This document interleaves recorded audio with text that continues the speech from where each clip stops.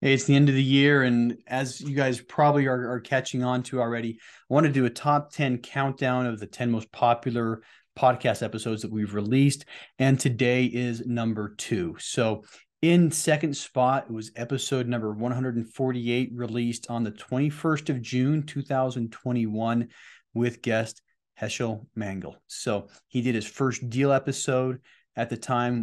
We talked about it actually wasn't his first deal, but we talked about a deal that he had closed, and very, very good episode. And hope you guys enjoy it. Welcome to the Diary of an Apartment Investor podcast. I'm your host, Brian Briscoe. I'm very excited for today's show. It's one of our first deal series episodes, and we have Heshel Mangel on the line with us today, who recently closed on where is it? Who recently closed on a 32-unit apartment complex in Cincinnati, Ohio for $1.5 million. And it was a B-class apartment. So, that said, Heshel, welcome to the show. Thank you, Brian. It's good to be back. Yeah, and this is interesting. You were one of the first people to come on the show. It's been almost a year. You were episode 19, which was a long-running number one, as far as downloads for this show. Is the first one to hit 300 downloads, first one to hit 400 downloads, and the first episode to hit 500 downloads. So, something about you is magical. So, thanks a lot for being on the show again. Yeah, absolutely. I mean, I wish I can take credit for that one, but that Joseph, who was the lead on that one, was dropping insights the entire time and Yeah. Absolutely gold. So yeah, credit to him. Yeah, I mean that was absolutely pure gold. I was taking notes. I mean, we've come a little ways ourselves since that episode recorded, but I was definitely taking notes, and I re-listened to that one a couple of times just to hear what he had said again about scaling and growing your business. But that said, let's talk a little bit more about that episode in detail. What are some key takeaways you had from that, and how did that help you? Yeah, so some things that I took out from that talk with Joseph, and he's been so gracious with his time as well, even post that and continuing the conversation. But he definitely opened my eyes to the idea of just thinking bigger. Mhm. Jumping into bigger opportunities and just open your box and open your mindset a little bit and think bigger Yeah. and be able to grow bigger. The way that he scaled has been incredible. And to just really know your place, understand your strengths, and then fill the rest of the gaps with great people. Yeah. And both of those, I think, points, when you bring them together, really allowed me to continue to operate in that way and just continue to grow and have that mindset of continuing trying to get bigger. Yeah. One gem that I remember from it is you asked him a question about, doing stuff yourself versus having other people do it. And his answer was simple. It's like, don't start. He's like, don't start doing that stuff. He's like, have somebody else do that from the beginning. And that's something that, I mean, it's been a year from that conversation, and I probably haven't listened to that episode in, about 6 months, but something that I still remember. He just said, hey, just don't start it. He's like, if it's something that you're going to offload eventually, or something you're going to outsource eventually, and you're not good at it, don't start doing it yourself. And that's something that helped me as well. I think that was the nail in the coffin for me to actually outsource getting my podcast edited, because I was doing all that stuff myself and spending a lot of time on it. And I'm like, you know what? He's right. I shouldn't have even started this. I should have outsourced it from the beginning. But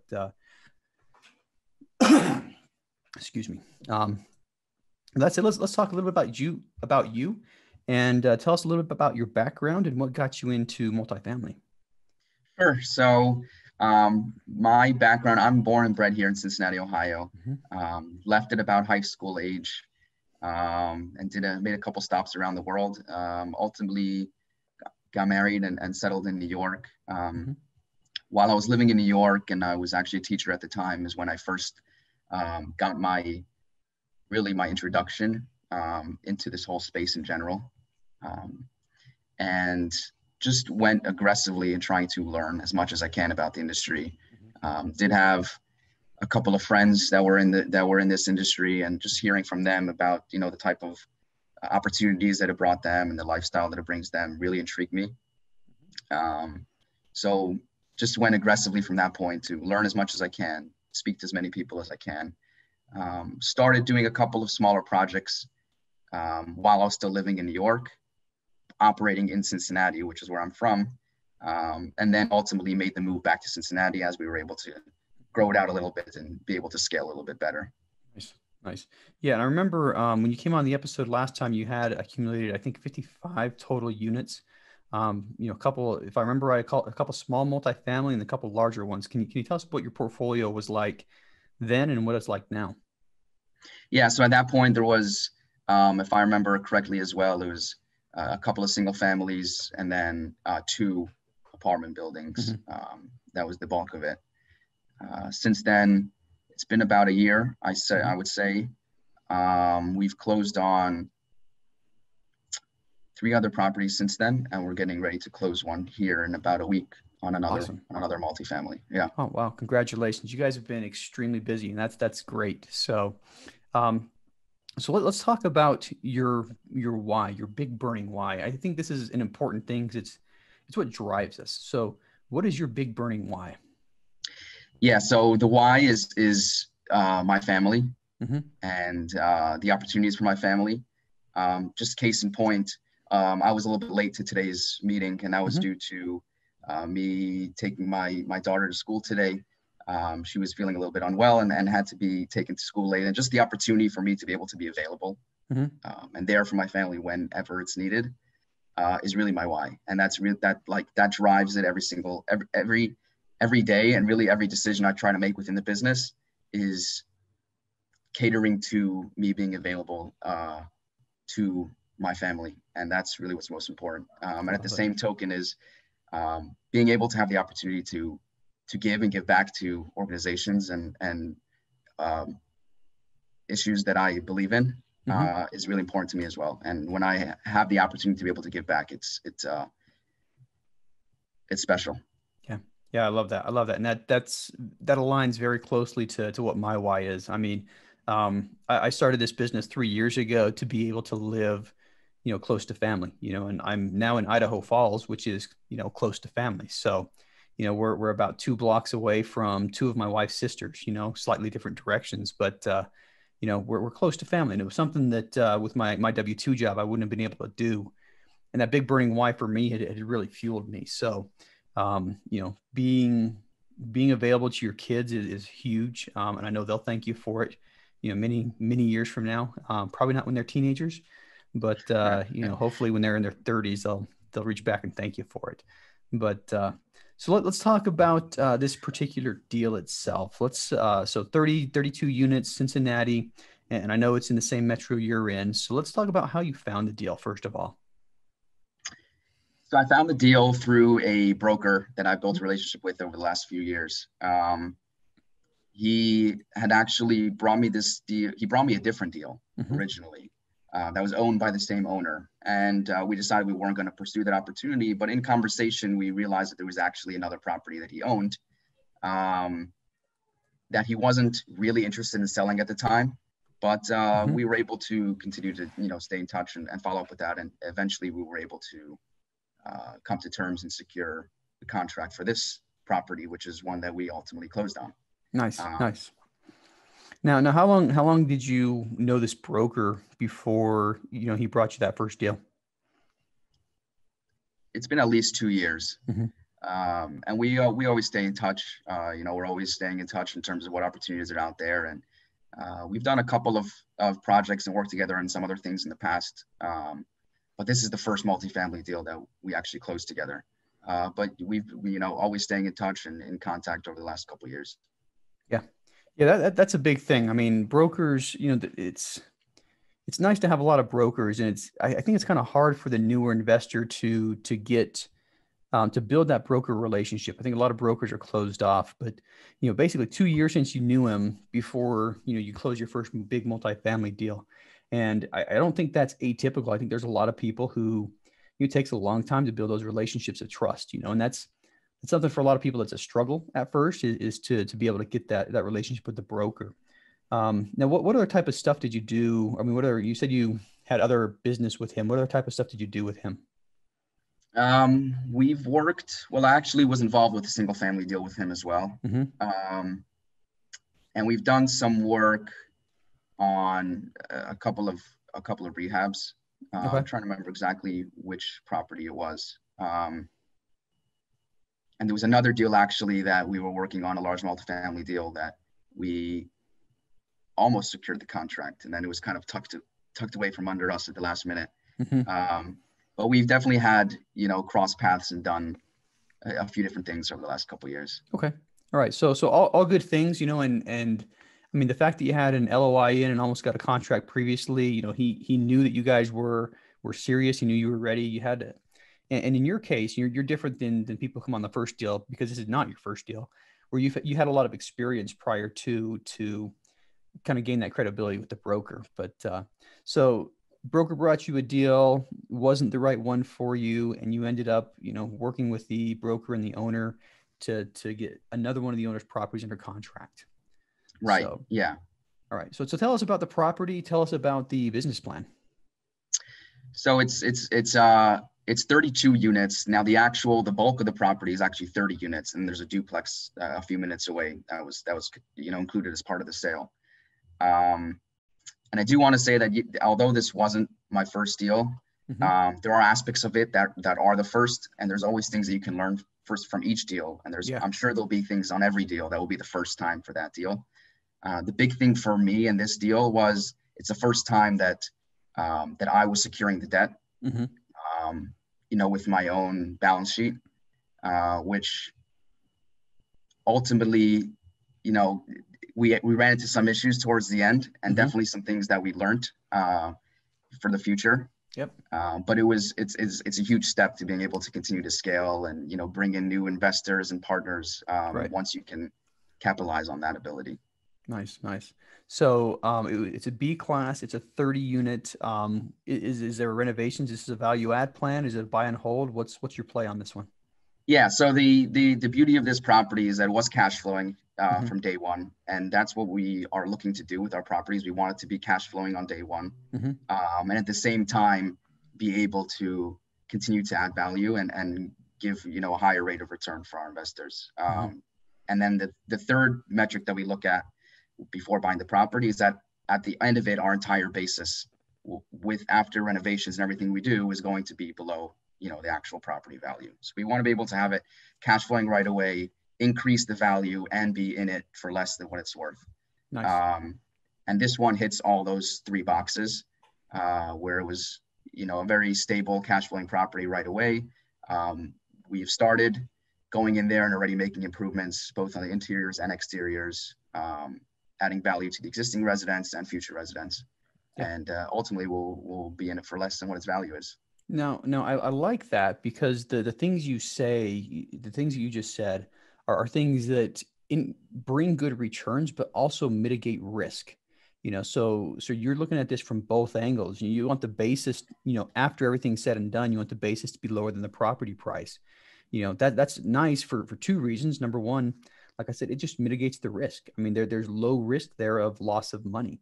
You buying a cash flowing asset, once again, very low risk of loss, because the cash is already coming in and you're already able to cover your debt service and hopefully pay your investors back a little bit. And then the value add portion, if you do that properly and you're looking at the comps properly, that's a way where you guys can force the appreciation. And what I didn't hear you say, and I love this, is that you're banking on market appreciation. It'll probably happen, but the three things you said are entirely under your control. And, so you're mitigating risk and you're able to provide solid returns. And if the market appreciates, it likely will, that's just icing on the cake. So good on that one. Good. All right. So let's talk about the capital raise. How much did you raise for this, and how much did you contribute yourself? Yes, we raised about $500,000. Okay. 50 of that was from myself, and 450 came from our partners. And that was, a process of raising the capital. And, thankfully, we started at a place where we already had mutual understanding and mutual respect for each other. And that makes it a lot easier to run a deal when you know who your partners are and everybody's comfortable working with each other. So there was no real, sales pitch in terms of having to sell myself or the way, that we would operate the deal, because we all had that common ground already. So, that's really been helpful for me, and also in future deals, and the deal that we're closing now, and probably for the foreseeable future, is the way I'll go about it. It's just people within my existing network, or an existing investor telling their friend or their relative, hey, I've done this deal with them, I think this is something you would be interested in, and kind of letting the deal speak for itself. Yeah. Yeah. And that's the very important point. You had credibility with these people prior to asking them to invest.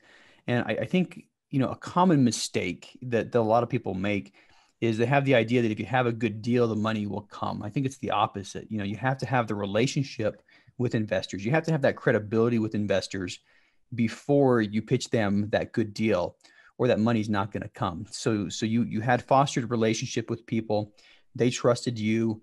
And something that I also think is important is, you're putting your own money into the deal. So a $500,000 raise, you've got 10% of the total capital stack there. And you can basically say, hey, I'm investing $50,000 of my own money. Will you invest with me? And that's a lot different than, I've got a project and I want you to invest. Will you please give me some money to invest? So good. I think there's a lot of little gold nuggets there in what you said.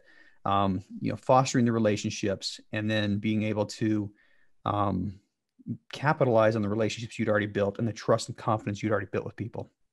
Yeah. And I think if for someone who's listening to this and maybe thinking like, oh, I've never done a deal before, how do I build that credibility?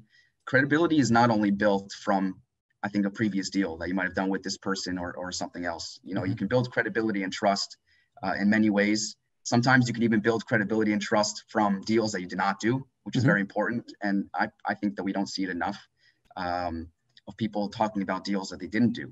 And that builds trust as well, when they see that you're honest in your underwriting, you're honest in your reporting, and you're explaining to people why this deal you didn't think would be a good opportunity for them to get into. That builds trust as well.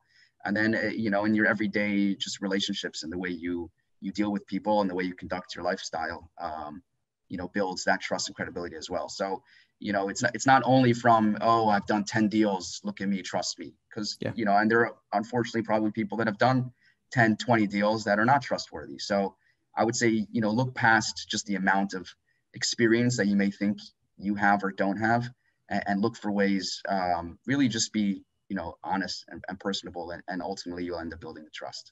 Yeah. I think that's huge. I mean, especially for the newcomer, it's something where you can take your previous life experiences, your previous life skills, your previous life relationships, and apply them to, the multifamily, the apartment investing business. And that's something that you said very, very eloquently. You can, just be a good person, be trustworthy. And that by itself is going to go a long way in being able to attract capital when it's time to do that. So, yeah. Let's talk about closing. You mentioned earlier there were some hitches with closing. Let's talk about the closing process, some of the hitches, and how you guys overcame those.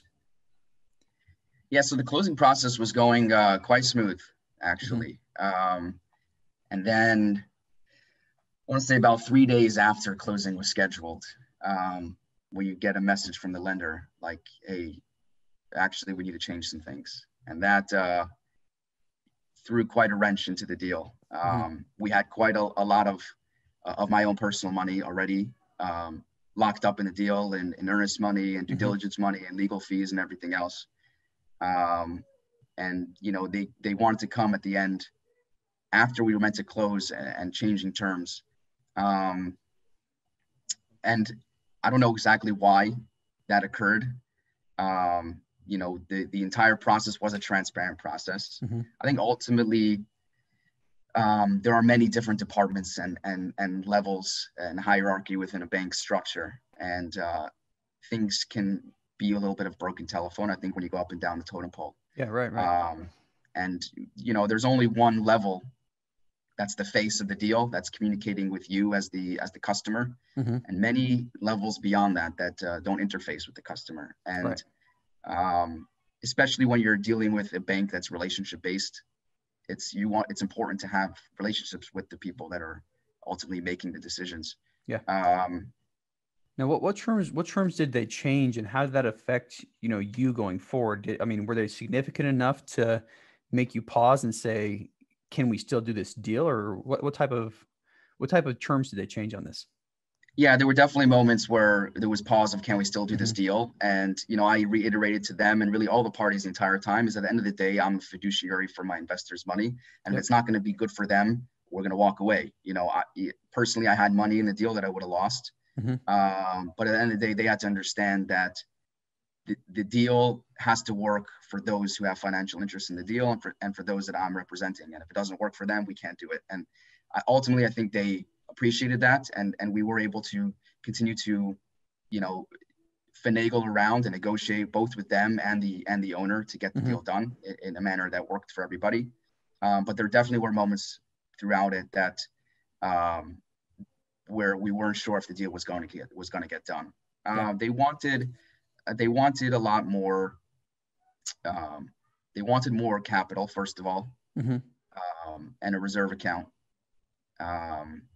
They wanted some extra contingencies because being that this was the first deal that I was guaranteeing on my own, they decided they wanted a lot more contingencies and I don't even know exactly what, but ultimately we were able to come to an agreement as to, how much we should put down in reserve, what other contingencies were going to be and how we were going to kind of operate the deal going forward. And then, they wanted to do another appraisal and another report and another report. So that kind of took a bit. And at that point, a lot of it was just time, because at that point we were out of contract. And the owner at that point said, like, the contract is over. He's taking the earnest money. And he's like, listen, the deal is over. If you want to get the deal back, meet me at this time in this place. We'll have a half-hour chat, and at the end of it, we'll know, are we closing or not? Let's lay it all on the table. And we did that. And he was very responsive and appreciative of me showing up and being honest with exactly what was going on. And I think that calmed him down as to our ability to close at that point. And so once we were able to get him back in, the investors had to have buy-in again, because at that point the bank had requested that those investors should give them some more information about their background as well. So we had their buy-in, and at that point, then we were able to close. All right, nice. Yeah. So yeah, significant hitches. I mean, this basically made the deal fall out of contract, and I mean, you risked your earnest money. I mean, they call it risk capital for a reason, because it's always a risk. I mean, you've paid some money for the due diligence. You probably paid loan application fees, and obviously the earnest money, which the seller is entitled to, if you don't close. So there's obviously, lots of risk there, but end of the day, you were able to bring all parties to the table and, hey, let's get this thing done. And what I think, I mean, most sellers, and I've been, a seller a couple of times, but most sellers, they are obviously interested in getting the best price possible, but they don't want to be strung out either. And that's kind of a big thing. If you can't close in the contract period, the question that they're going to be asking themselves is, if I give them another chance, are they going to be able to close it? Because the last thing they want is to have their property tied up for an extended period of time. So it sounds like you went back to the table with them. You convinced them that you're going to be able to close, and got this across the finish line. Yeah. So, a couple of things there, and that was really well how you put it all together, but understanding there are multiple parties involved and having to keep all the pieces glued together, from the lender to the owner to the investors, there's the insurance company, the legal, title, everybody, just keeping all the people involved was super important, and being transparent with everybody about exactly what's going on was super important. And from the owner side of it, I mean, and it added another level that they were actually relying on this clothing for a 1031 that the owner was doing. So, they needed to be sure that this was going to close, because they have time frames, and they have, a time that they have to keep to. So just making sure that everybody is aware of what's going on and keeping everybody involved, and it was key to being able to actually bring this back to closing. All right. Well, congratulations on getting that across the finish line and negotiating the actual finish on that one. So let's talk about the first step after closing. You closed in April. It's June. How have things gone so far? Yeah, I mean, thank God it's gone really well. The first thing that we do after closing is we have a questionnaire we give to all the residents, Mm-hmm. and we want their feedback. So we want, we want their feedback as to what is good, what isn't good, why they like living there, what would they want to see changed. And we let them tell us kind of what they would have wanted to see out of the property and out of the Mm-hmm. community that they live in. So obviously, as we do due diligence, we're going through and creating our own list of different improvements we want to make on the property, both interior and exterior. And then we take their list as well, and we are able to get a good idea as to both from our perspective as well as current residents and locals and what their perspective is. And thankfully, we've been able to go ahead and really implement that plan so far really well. The bulk of it has actually been so far exterior improvements, power washing, landscaping, really making the exterior, putting up a new sign, the rebranding of it, and cleaning and filling in, potholes in the driveway, things that the residents have really been able to see that they've come in and have been able to deliver on what they have told us they were going to do, and they're listening to us. And people see, they drive by, they come by, and they see that it's being taken care of well. Yeah. And then at the same time, interior improvements. So there were, if there were pressing needs from individual residents that had told us that these, they've had these issues or that issues. So those were the first things that we were able to tackle on the interiors. Just fixing, maintenance issues that have built up over time. And then the third part of it is then rehabbing, the vacant units and improving those to be able to get higher rents. Yeah, really nice there. And there's something I really like. You guys involved your tenants, and this is that there's something that can be said about building a community. If your tenants are involved, they're more likely to renew, and that's huge from a bottom line standpoint. I mean, number one, it helps build community. If you have tenants who've been there, they make relationships with their neighbors, and it makes them less likely to leave. And for your bottom line, I think the most expensive thing that happens, operating an apartment building is when people move out. Because when people move out, you're going to spend, for number one, you're going to have an empty unit with nobody paying rent. And number two, there are going to be turn costs. You're going to go in, you're spending costs cleaning, you're going to spend costs fixing up minor things. And, if you can get the tenant to stay in for a year or sign a renewal, that saves you a lot of money and keeps money coming in as well. So, involving your tenants, I think is a smart move. I think the curb appeal goes a long way to showing the tenants that you guys are going to make, that you care about the place. You want to make it look better, and they're going to see that immediately. They're going to see that it's getting better, and once again, that makes them more likely to stay. I don't think curb appeal, directly contributes to your NOI by bringing more money in, but it definitely contributes by making people a little more likely to stay there longer.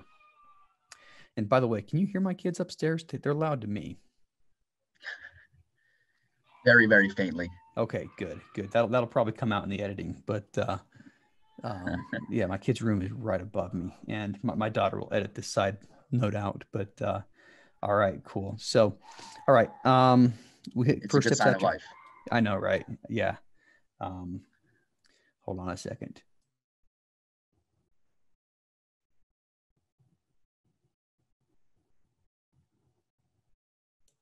All right.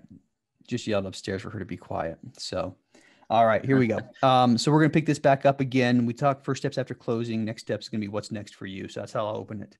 All right. So we talked about the project, how you closed on it and what you've done since then. So the question I always like to ask everybody is, what's next for you? Where are you going from here? Yeah, so we're continuing to try to build both, obviously, on that deal as well as other deals. As I mentioned, we are closing another deal here in about a week or two, hopefully before the end of the month. Mm-hmm. So we're continuing to look for these type of deals that meet that criteria. It's cash flowing. There's room for value to be added, and that we can be in for less than its value. So those three are really important for the new deals that we're looking for. And really, as Joseph had told us, a year ago, we're trying to think bigger. The last couple of deals we've been in have been about this size, the yep. 30, 35 units. And we're trying to think bigger and be able to scale bigger and look for bigger properties. Yeah, that's where we hope to be heading. Yeah, love it. Love it. Yeah. And you got a really good base, a couple of, 20, 30 unit properties. I'm guessing your unit count right now is, triple digit, low triple digits. So being able to go to that next step, you got a very solid base to be able to push the envelope a little more. All right. Yeah. So what advice would you give an aspiring investor who is, maybe 6 to 12 months out from getting their first deal? Sure. Network, build relationships with people. That's ultimately what drives the business is you get out there, now you can get out there even more and meet people, show your face, build relationships, build real relationships, be consistent, I think is a huge thing. There's this business has ups and downs and there's no guarantees from one day to the next. Every day is different. Just try to go out there, be consistent. And find common ground with service people around you, with other people in the industry, where you can add value to people and ultimately just build relationships with people. Yeah. That's solid. I mean, it's definitely a relationship business, on all aspects, from you to your investors, from you to your lender, from you to the seller, the brokers, from even the service providers, the property managers, and everybody else involved. It's a team sport, and you've got to keep that team together. So building the network, maintaining those relationships is huge. Great tip. All right. And last question, how can listeners learn more about you? I'm available on LinkedIn at Heshel Mangel is my handle. That's probably the best way to go about finding me. All right. Sounds good. And we'll put a link to that in the show notes. So if anybody's interested in reaching out to him, tap show notes, swipe, and tap the link to his LinkedIn profile. And incidentally, that's where, Heshel and I first met, was on LinkedIn. I think he responded to a post I put out, a feeler I put out, a year ago, looking for people who wanted to come on podcasts. So that said, Heshel, thank you so much for coming on the show. This was great. And it's been great catching up and seeing what you've done in the last year. So thank you very much. Hey, if you like that episode, make sure to subscribe. But more importantly, if you haven't joined our multifamily educational community yet, which we call the Tribe of Titans, you are missing out. Get 30 days free by clicking the link in the description to this episode, or go to thetribeoftitans.info, and we'll see you there.